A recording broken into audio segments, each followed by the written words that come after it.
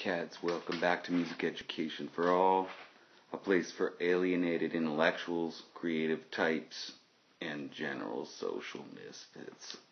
Look what I've done to my saxophone neck. Cat's on the way to the gig. Actually, same day. I'm going to take this thing off now.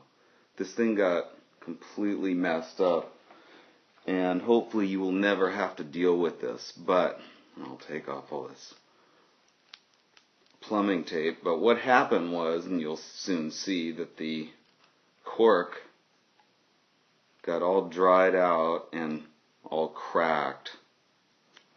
Okay, so now I took off this plumber's tape. Now I've got this other, like, scotch tape.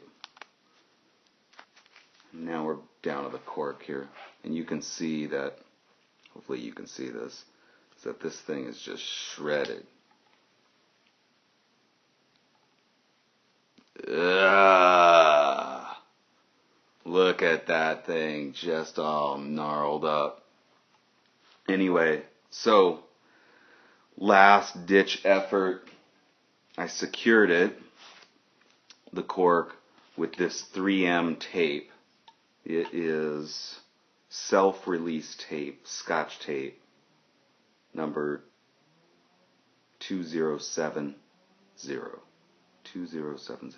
Anyway, it doesn't have very much stickiness to it, and it's pretty thin. So I put one kind of layer of that tape, and then over that is this plumber's tape, and it's like thread seal tape, and it's very thin, and you can just